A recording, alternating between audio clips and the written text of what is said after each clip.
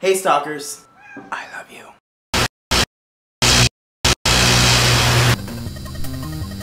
So again this week, I kind of procrastinated, mostly because I was doing a lot of relaxing and reading. I started reading again, so I was doing a lot of reading, and I just kind of procrastinated, and then last minute, last night, I was like, shit, I gotta do a video again this week. So I tried to quickly think of something, and I remember checking out a video a week or two ago called the small YouTuber tag. So I said, hey, why not? I'm still technically a small YouTuber. I can do this. So this is what I'm doing this week, the small YouTuber tag. So we might as well get started. Question 1, what inspired you to make YouTube videos? Honestly, I don't know what really inspired me to start making YouTube videos. It was probably other YouTubers. I just thought it was such a cool thing to do, and I really wanted to do it. And I've been wanting to do it ever since I was in high school, but I was always trying to do it with someone, and it didn't work out because the person either ended up being a flake and not like pulling through, or we just couldn't think of ideas, or didn't have time to get together and do stuff. And then I tried again with a couple friends in college, but again, we started the video at the end of the school year. We were going to do it over the summer, but then it kind of just died off really fast and we didn't end up doing it. So then finally, when I was in my third year of college, I decided to just try and do a YouTube channel by myself and see if I could do it. And I've been doing it ever since. Question 2, how long have you been on YouTube, and do you have any other channels? I've been on YouTube. I think I created my account in late December 2012, and I started posting videos early January 2013. But it wasn't until May 2014 that I started actually monetizing my videos and trying to like make a good push with my YouTube channel and try and make money off it and hopefully turn it into a job someday. I do have other channels, but they're not like for YouTube really. Like the one channel I have is for my production company, so I can post videos on there. And then my other one is like my very first YouTube account that I made, that I just have a bunch of like school projects and random old videos on. I don't really use it that often anymore. Sometimes if I just want to post like a video for a few friends, then I'll post it on there. But most of the time I use this channel. Question 3, where do you see yourself in your YouTube channel in 5 years? Right now, I don't know where I'll be in 5 years, but I hope that I will be at least a little bit bigger on YouTube. Hopefully I'll have, by 5 years, I'll have at least 1,000 subscribers, hopefully a lot more. Ideally, I would like in 5 years to be well known on YouTube and be able to live off of money made from YouTube, because that's something that I would love to do, is just be a personality and talk to people and interact and entertain people. So that's the goal. We'll see if that happens. I'll have to come back in 5 years and revisit this video and see if it came true. Question 4, what message are you trying to get across with your videos?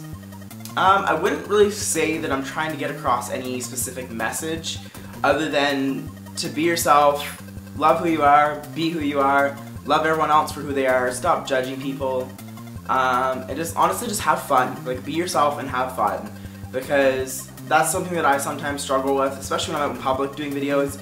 I'm always like self-conscious and wondering what people are thinking, but I'm trying to break out of that shell.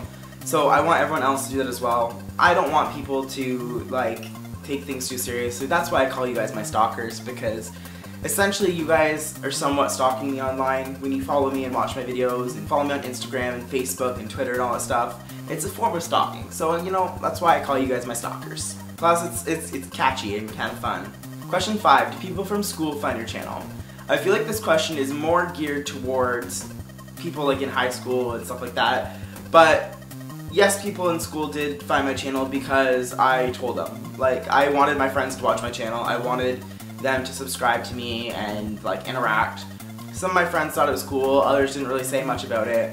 I still don't have that many people from school following me, but I don't talk to that many people from school anyways because we're all moved on to our different careers and things like that. So the few that I do keep in touch with still watch my videos, so that's all that matters. It goes from question 5 to question 7. So, okay, so technically question 6. What does your username mean? See, I didn't have a specific meaning when I thought of my YouTube name. when I decided that I was going to make a channel, I started brainstorming a bunch of ideas to try and think of a really cool, catchy name. And I don't remember how, but I just came up with Don't Fret, It's Brett TV. And I was like, hey, it rhymes, it works. And then I abbreviated it, and I was like, DFIB TV. And I was like, hey, this can work, because a defibrillator gives you life. And I want to be entertaining and make people happy, so I'm giving them life by entertaining them. Yeah. So it worked out. I mean, there wasn't a big meaning when I initially created it, but I've kind of made it have meaning now. And a lot of people that when I broadcast on YouNow, or when I'm on YouNow and I visit people's channels, like broadcasts and stuff, and they see my username, like I probably, at least 9 out of 10 times, people were like, wow, I really like that name, it's really catchy. So I mean, I guess I was good in my branding in that sense. And the final question is, who is your favorite small YouTuber? And I'm not gonna lie, I honestly don't know very many small YouTubers. I decided that I need to start trying to reach out to more like smaller YouTubers and kind of build up a base of people that I know. But right now, I honestly don't know that many. There's a few that I know from broadcasting on YouNow, but there's not that many. Yeah, I need to start reaching out and making more YouTube friends and trying to be more active in the community. I need to start commenting on videos. My problem is I don't watch a lot of YouTube videos. I'm trying to be a YouTuber, but I don't watch a lot of YouTube videos anymore. Like, what is that? Once I get through a little spurt of reading, I think I'm going to try and get back into watching more YouTube videos. So, we'll see. But yeah, so that's all for this week's video, guys. I hope you guys enjoyed and learned a little bit about my channel, I guess. If you're a small YouTuber and you want to get in contact with me, comment down below. Even if you're not a YouTuber and you want to start conversations, comment down below. Don't forget to give the video a thumbs up, and even if you didn't like it, give it a thumbs up, because you should be a rebel and just do it anyways. Don't forget to share my videos with everyone that you know and everyone that you don't know, because I make these videos so that way you guys can share my videos with strangers, because interactions with strangers is how you make new friends. Squirt, squirt, squirtle! Don't forget to check out over on this side where you can find last week's video where I attempted to do a do-it-yourself art project, as well as last week's vlog where I had some fun out in nature. So go check those out. And don't forget to subscribe as well so you can see this face every Friday and Monday at 3 p.m.-ish. Green juice!